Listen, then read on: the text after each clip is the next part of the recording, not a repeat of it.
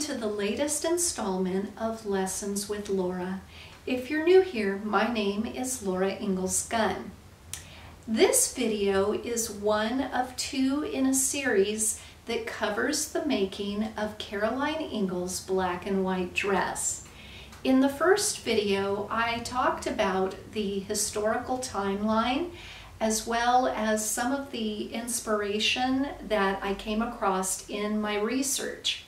We also did a reading of the dress as described by Laura Ingalls Wilder from the book On the Banks of Plum Creek, and it's chapter 24 titled Going to Church If You'd Like to Catch Up.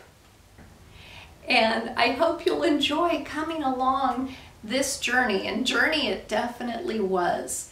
I thought that this dress had me beat on a couple of occasions, and I definitely shared my frustrations, as you'll see in some of the following segments. But I persevered and dug deep into that Ingalls spirit, and I hope you enjoy the finished footage. It was a joy to create.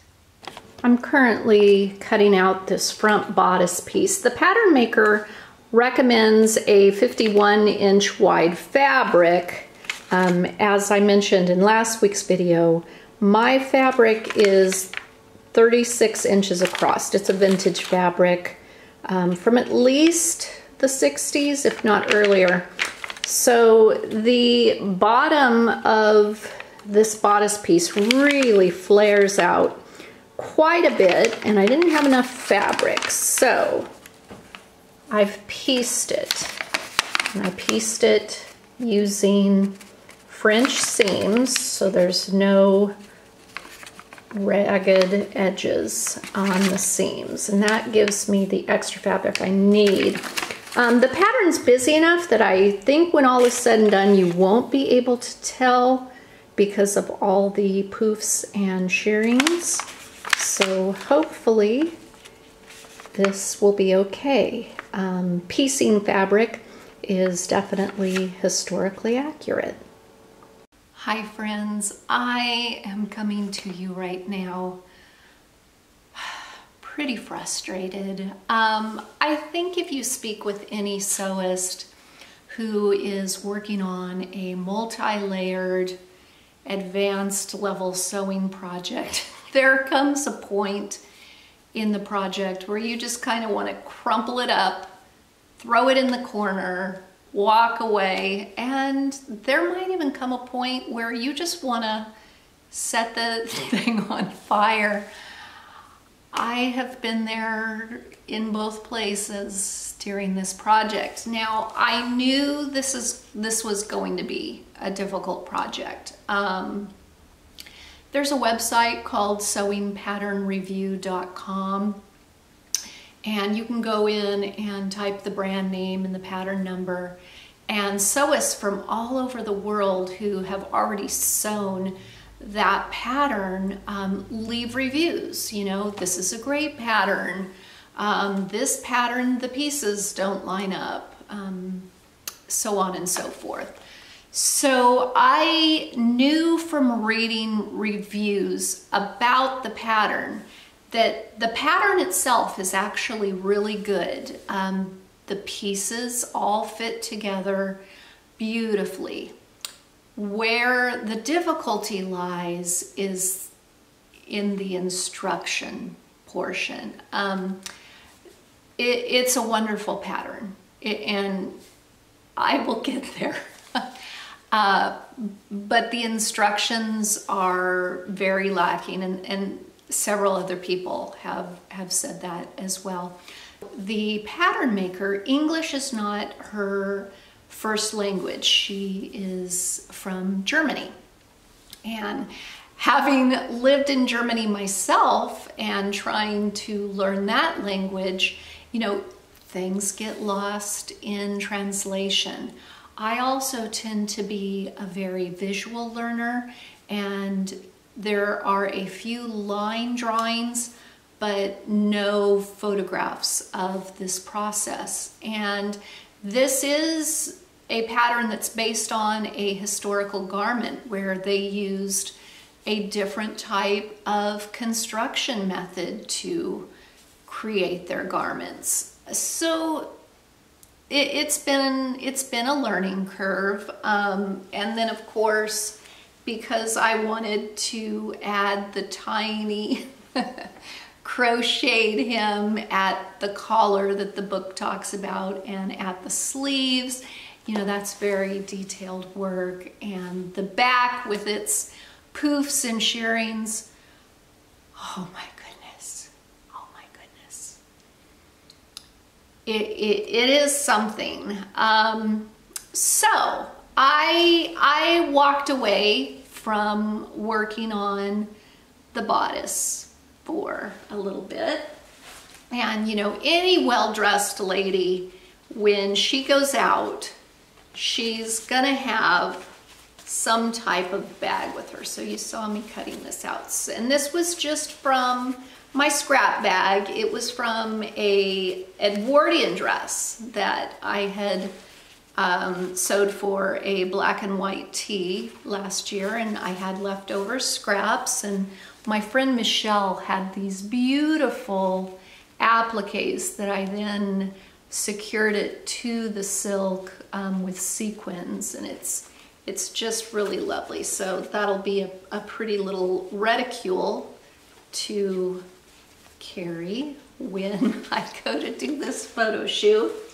And by the same token, a woman would have had her head covered in some manner of hat or bonnet. And so I had looked at some 1870s styled hats, and again on my Pinterest board, which I'll link below, there's several examples that I based my hat creation on.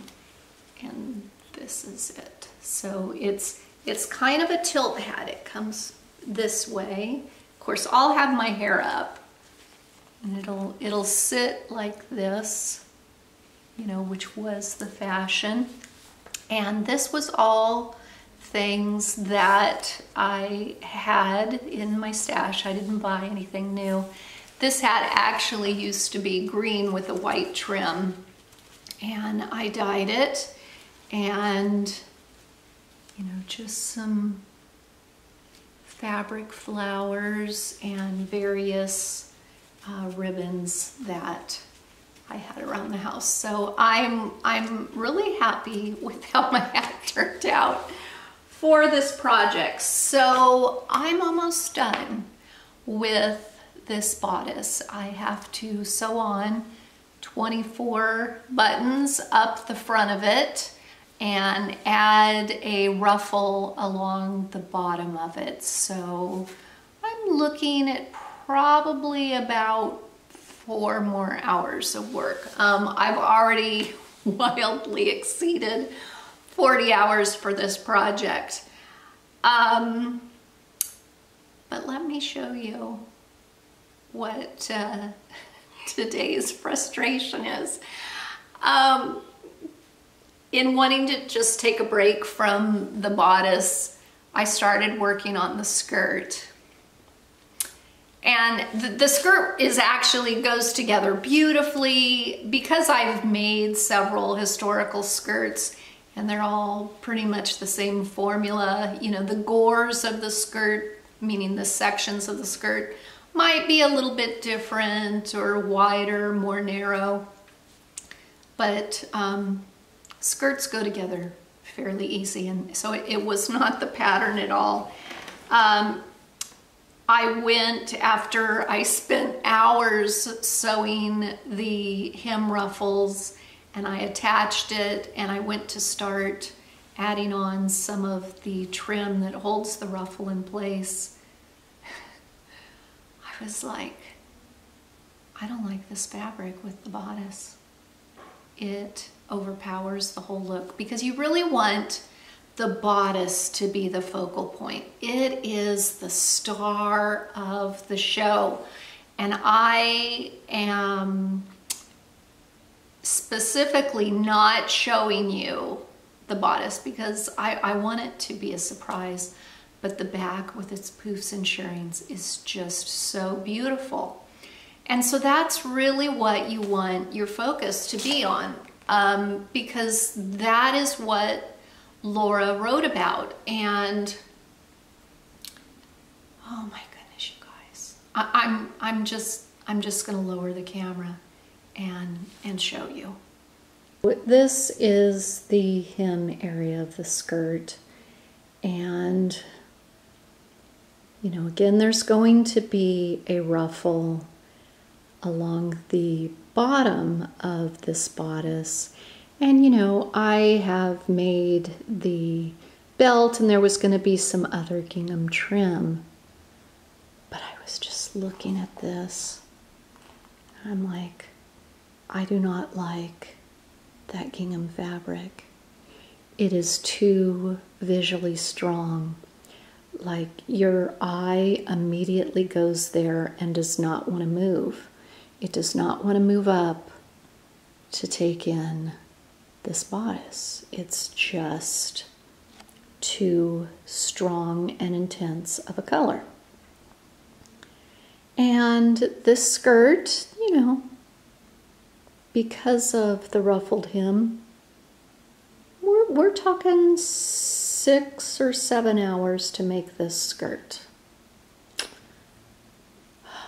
really frustrated. So I'm looking at this skirt and it has to be remade in a different fabric, in a coordinating fabric that enhances, not detracts. And you know, the belt has to be remade to match the skirt. And so it's like more fabric, more time, certainly. You know, you're talking another 7 hours, 8, because by the time you also have to cut out the pattern pieces. So I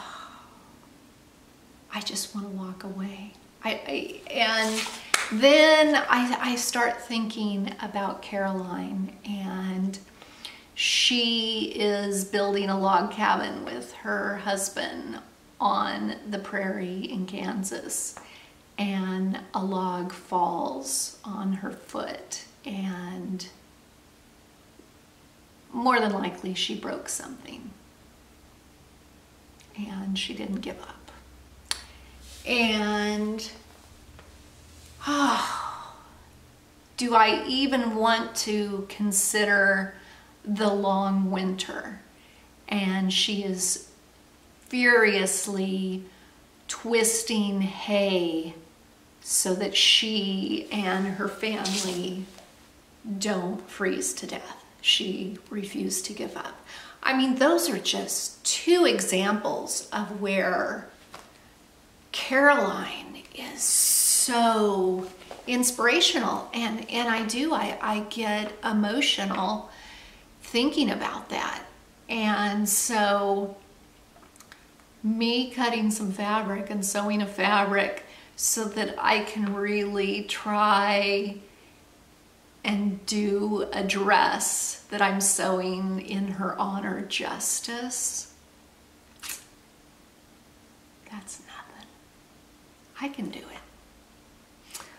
So I am getting up my Ingalls gumption, and I'm refusing to give up. And my husband is waiting in the other room. We're gonna go to the fabric store. I already know what the fabric is that I'm going to be pairing with this, and I think it'll be beautiful.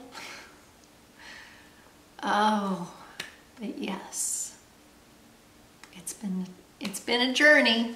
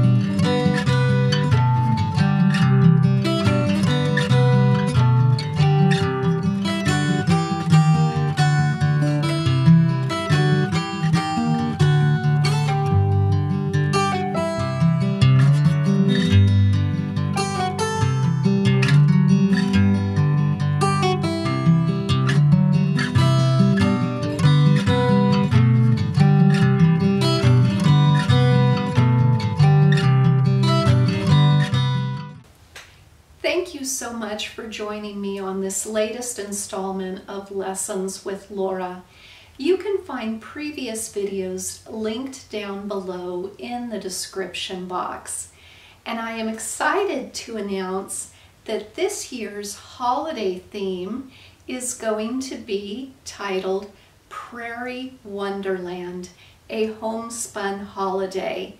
And all of the crafts and recipes and readings will come from those magical and sometimes scary winter scenes that Laura Ingalls Wilder wrote about so many years ago.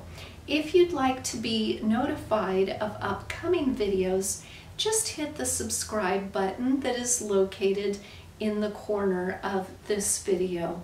And thank you, as always, for any thumbs up or comments that you leave. I really appreciate it.